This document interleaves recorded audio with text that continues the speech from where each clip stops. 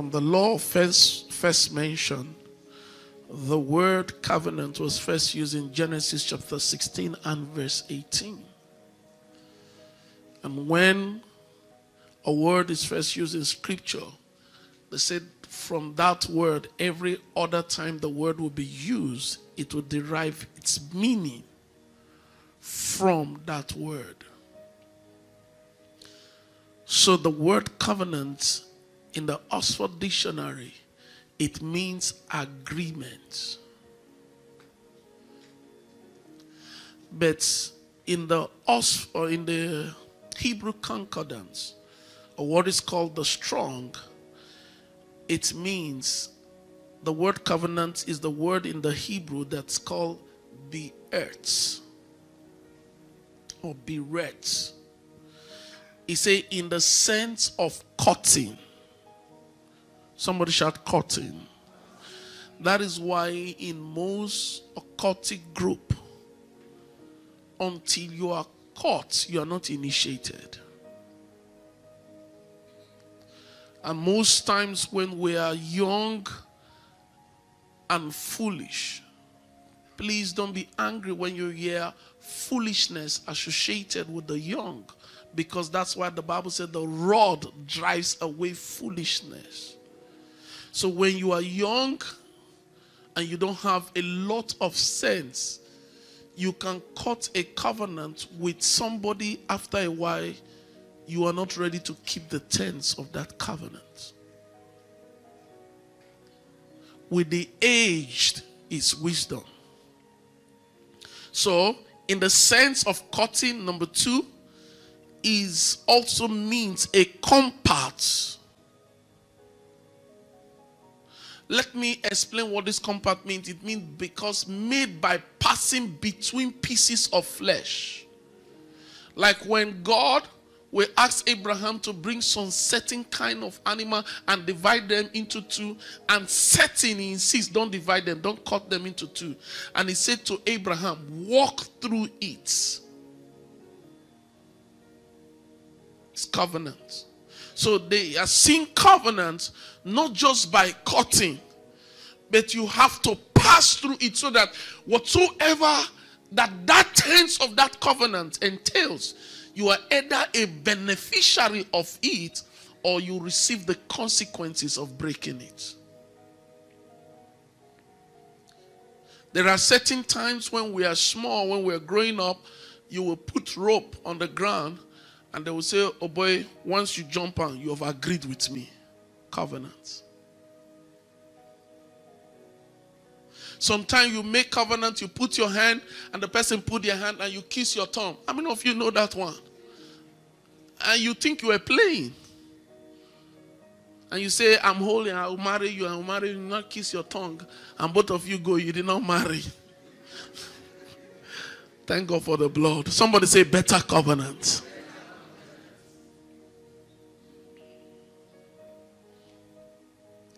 Covenant is also a confederacy. When you come together, it's a league.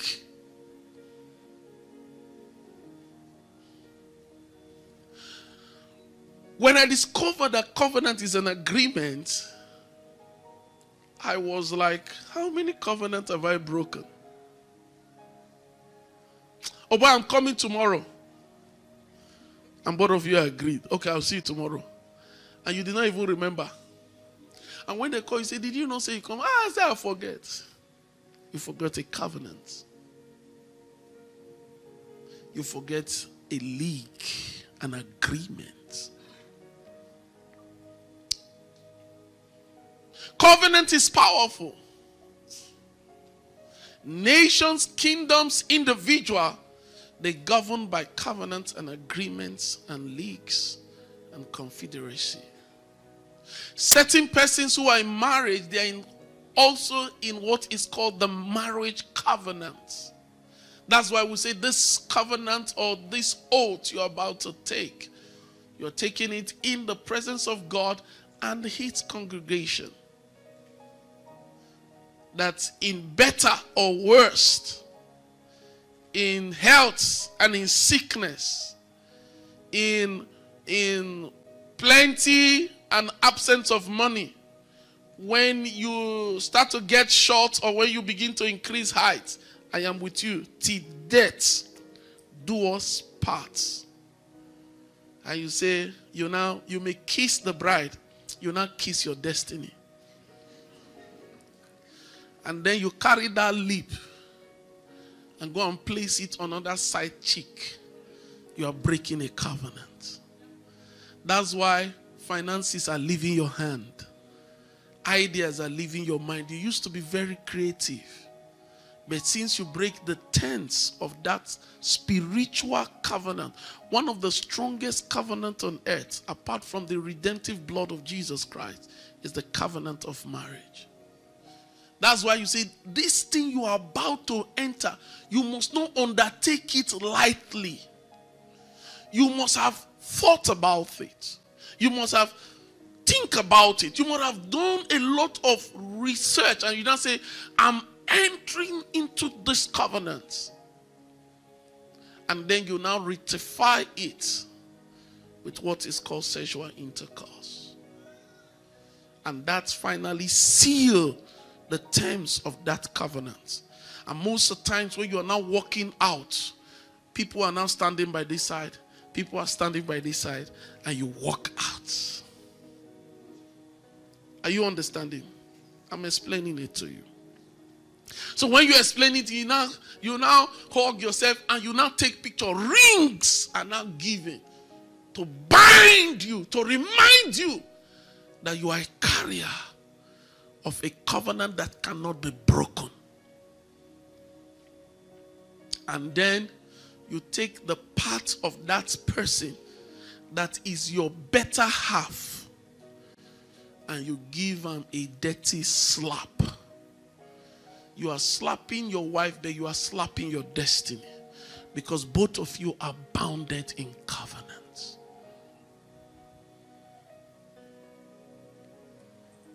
Is anybody getting blessed? Covenant is powerful. The reason why most Christians have not rise to the possibilities of their destiny is because they don't know the covenant they have with their Heavenly Father. They come to church. They sing the songs. They do everything, but they don't know that they're in covenant. God is so much in covenant with you that he said, your body is his temple. That's covenant. He said, what agreement has the temple of God with the temple of the devil? He said, when you take what belongs to me to worship the things that belong to the devil, you are breaking the terms of our agreement. Mind you, it was ratified with the blood of Jesus. I will get there.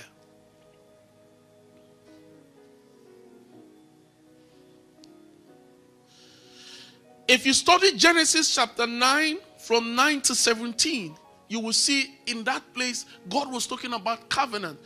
I did not know that the word covenant was used 358 times in the Bible. So it's an important subject. 358 times the word covenant was used. And a lot of persons don't know the power of covenants.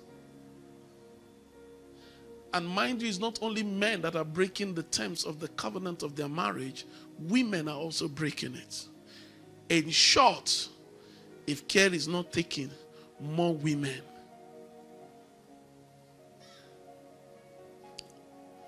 But it's common with men. Men don't do it with pride and arrogance. Am I not a man?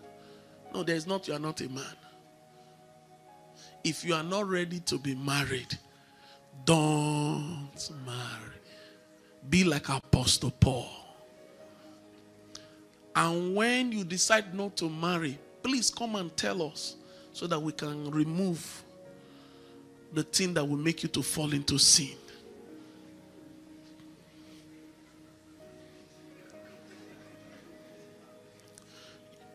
The Bible said there are 3 ways people can become eunuch. Jesus speaking.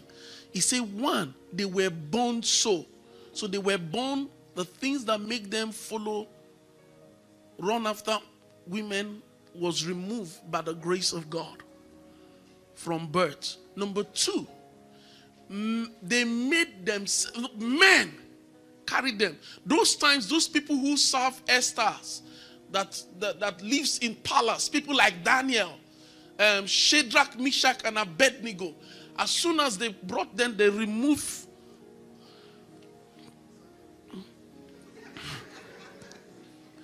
They remove what we make him see a woman and now begin to, they just help him. That's why you see Daniel was full of revelation. He was seeing inside because he was not distracted. And they say number three, they made themselves eunuchs for the cause of the gospel. So Oborohima, if a chineke burugi, iwerike control ya. The Bible says it's better that part of your body is removed than all your body goes to hell. Biakai. Kanye giaka. Somebody shout covenant. I met a young boy say, God, if nobody this thing where you give me for they serve you well. He said, this thing is a problem to me. And you could see the cry of his heart. And also the willingness to use it.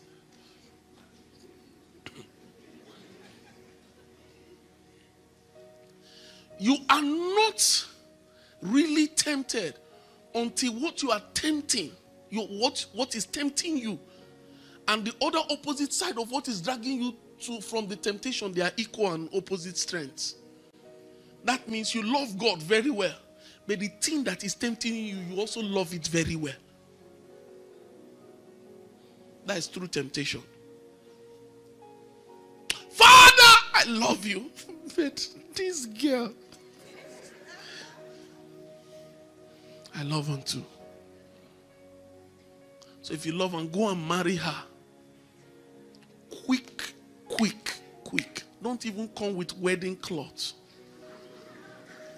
Show up in my office. I'm telling you, God has given me the authority. I can declare you husband and wife even on the phone. I'm telling you, you don't understand the power we have. I say, I can declare you husband and wife. Come back and collect the certificate anytime you are ready.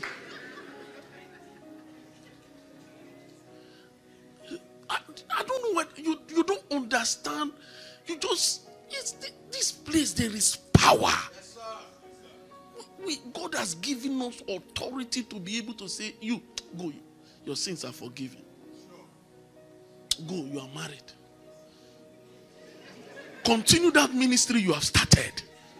Continue on it. Do you know how many persons by sex you are in covenant with?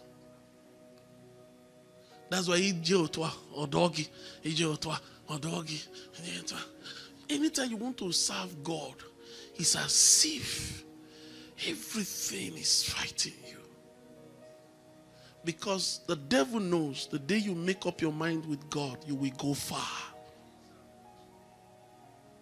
So, but what you have tied yourself with, they become a bondage, a limitation.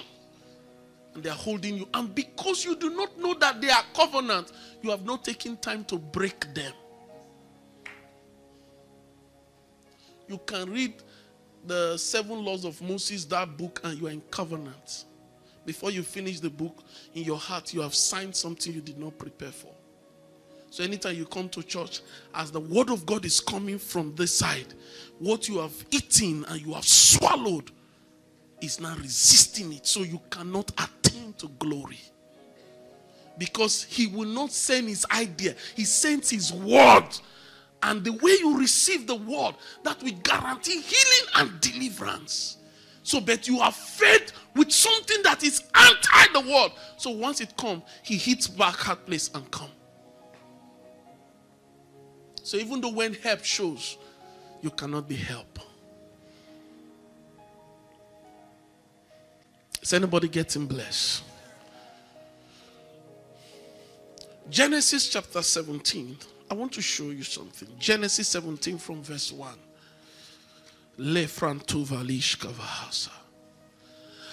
And when Abraham was 90 years old and 9, the Lord appeared unto Abraham, and said unto him, I am the Almighty God, walk before me and be thou what? Perfect. If you understand the backdrop of this scripture, is that for about 14 years, God have stopped talking with Abraham. Because 14 years ago, an idea was sold to Abraham, and Abraham received the idea. What was the idea? Sarah came and said, take my handmaid, Hagar, and produce a son for me, so that whatsoever that is happening, this embarrassment of barrenness can be removed from our home. Abraham did not speak in tongue. He did not resist. He just say, where is she?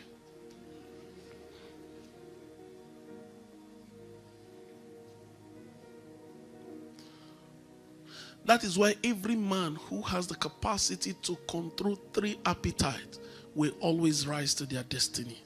Number 1, the appetite for sex, the appetite for drinking, and the appetite for food.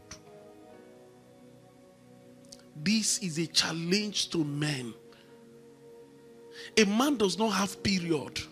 He's ready at all times. So if he can control his sexual urge, God can use him. If he has control of how he uses himself to navigate, because every kind of person will come to you.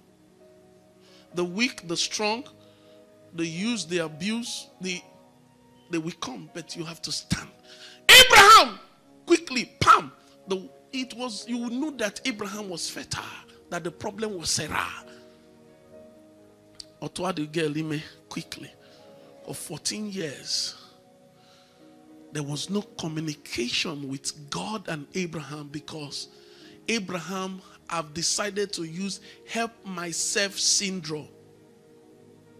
God have waited. I'm finding an husband. I'm going to look for a husband myself. I know where to get them. Now you have gotten it. Now you are saying, God, how did I enter it? God, forget it. If you don't want to bless me, you can keep the blessing. I know how to find it. I will backslide. And heaven say, you are not the first. You are not the last. The one guy called, is it Demas the coppersmith, or what's his name? Yes, Demas has forsaken me. So you are not the first. Even in Bible, they capture men who left the truth.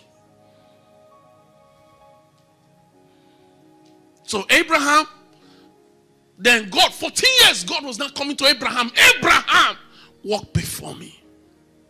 It's not about the blessing. It's about the relationship. It's about the covenant that I have with you. You think that you will be in covenant with God and God will not bless you with things money can buy and things money cannot buy. Who has deceived us to think that God is slow? Who has deceived us to think that God's time is not the best? Who has made you think that this life is leaving me? When will I change my level? No, changing of level is not in your hand. Because there is what is called premature exposure. It leads to blurriness. There will not be clarity and sharpness. And in verse 2 of that text, verse 2, and I will make my covenant between me and you. I will make my covenant between me and thee, and I will multiply thee. It is covenant that guarantees multiplication. It is covenant that guarantees increase. It is covenant that makes you visible to the entire generation of the world. That any nation and kingdom that refuse to serve the greatness of God upon your life, God will utterly destroy them. If you are in covenant with God, everybody can fall. You will be rising. And if you are falling, check where. God is digging you into a well so that you can mine oil.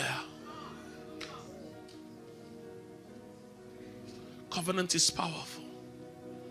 That is why the devil always wants you to cut covenant with him before you meet God.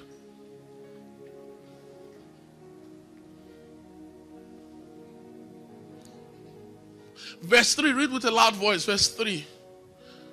And Abraham fell on his face, and God talked with him, saying, verse 4, as for me, behold, my covenant is with thee, and thou shalt be a father of many nations. My covenant is with thee. My covenant, you are a carrier of my covenant. Are we not Abraham's children? If our father carried covenant, we are also a carrier of this same covenant. In short, there is a better covenant. We operate a better covenant. If we are failing, it's because we don't understand the terms and the agreement of our covenant. The reason why a lot of people are not serious with God is because somewhere in their mind, they don't believe God. They believe their paycheck, that every month it will show. They believe their husband. They believe their children. They believe their father, but they don't believe God. He said, Abraham, you are a carrier of my covenant. You'll be a father of many nations. Imagine God is telling a man, you'll be a father of many nations, and Abraham have nothing to show for it except the one that God is not happy with, the illegal child. Verse 5, read with a loud voice quickly. And what? Neither shall thy name anymore be called Abraham, but thy name shall be called what? Abraham. How many of you know that since the day you start serving God, God gave you a new name? You have a new name, except you are ignorant of it. He said he has given us a name that is above what? Every other name. That the name of what? Jesus. My real name ought to be Bright or Medomero Edada Jesus, because that is the family I subscribe to.